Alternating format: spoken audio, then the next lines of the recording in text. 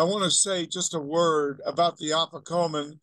The Pesach is coming. You might say, well, it's still a little early.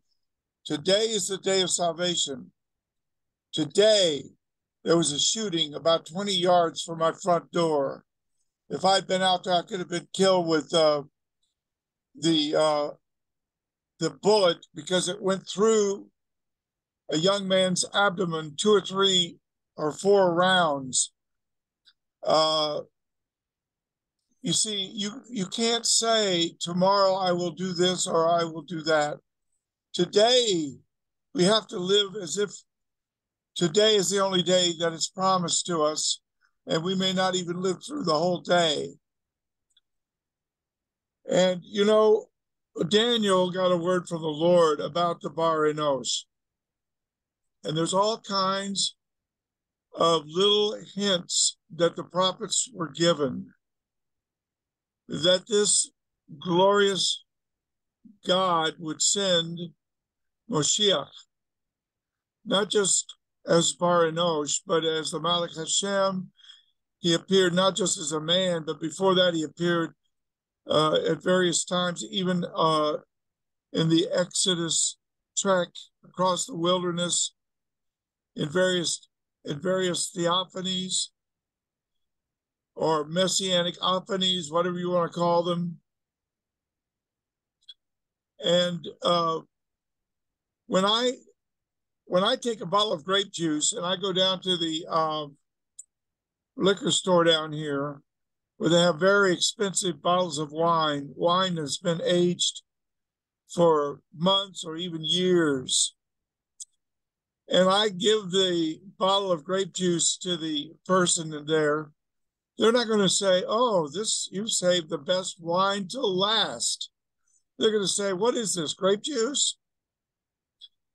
And the great quantity of wine that was produced, we're talking about the Tevilah, the mikvah washings of the Tevilah, the hand washings before meal. We're talking about a great quantity of water that is turned into a great quantity of aged, delicious, real, expensive wine that was not saved till the end,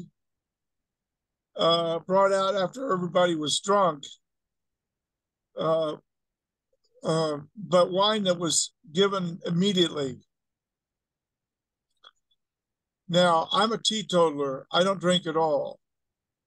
And I'm admonishing you to be a teetotaler. But I'm not going to let that mar my interpretation of the scriptures. In an instant, the Creator, the Amon at the side of Hashem, the Zunfunder Eibishter, the Devar Hashem, who created the stars in the sky, in an instant, he created wine that was aged. Now, that doesn't make sense. That's impossible, but it happened. It was a miracle. And the Bible says, take it or leave it. You think it might be a little bit strange how this Bar Enosh was born, the virgin and all that? You think it might be a little strange that he could feed all those people with a little boy's sack lunch, just like he could turn all that water into all that wine? You think that's a little bit hard to swallow? Or about walking on the water, hydroplaning on his bare feet across the Lake Galilee? You say, well, man, I don't know whether I could believe that or not. And then his supernatural exit, walking out of a grave. Listen, friend, you have to either believe the whole Megillah, all 66 books, or you have to forget the whole thing. We're talking about a supernatural God. And there were all kinds of people that wanted to follow him and force him to be king their way. And so he said things that deliberately turned them off. Why? Because basically he wanted to get rid of them because they were going to cause trouble. And he had one thing to do. He had to get to Jerusalem and die and fulfill Isaiah 53 and Psalm 22 and all the other scriptures, starting back there in chapter 12 about the lamb. And even before that, when the little boy Yitzhak said, "Where is the lamb of the burnt offering?" And even before that, when the clothing required animal sacrifice for the sinners who were being expelled, because Etz Hayim is something that the Father has to draw you to.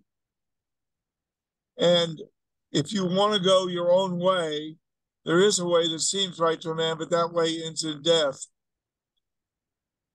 And so finally, he made it very clear. You see the picture of the Afikoman? He said, look, you know about the manna. The people ate the manna to stay alive. They would have starved to death and died in the wilderness. But bread came down from heaven to keep them alive.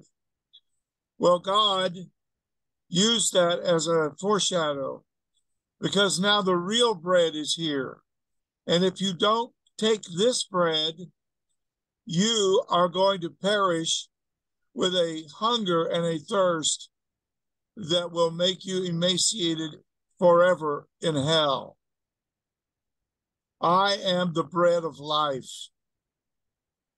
That's what he said. And they didn't like to hear that. What? We know your parents. No, you don't. You don't know my father. You might know my stepfather, but you don't know my father. What? We know where you came from. No, you don't.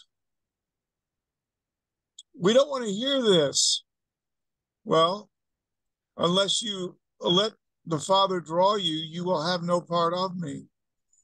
Then he made an allusion, a kind of offhanded reference to the Afikoman, which seems to be lost, seems to be covered up in a takrahim type of shroud napkin, seems to have disappeared. And then, just when you think it's gone, it comes back. And that is eaten in the Pesach. And the cup reminds us of the blood that gets us out of bondage, out of death in Egypt. And the matzah reminds us of the bitter herbs and the matzah of getting out of Egypt. He said, "This is my body. This is me. And if you don't take this, you have no part of me." And there were people that wanted to walk away, and they wanted to just leave him and have nothing more to do with him. But Kippah, the rock, who had a confession, and that confession, you are the Zun Punderoibishter, the Elohim Hayim, the Ben David, the Zun Punderoibishter of the living God.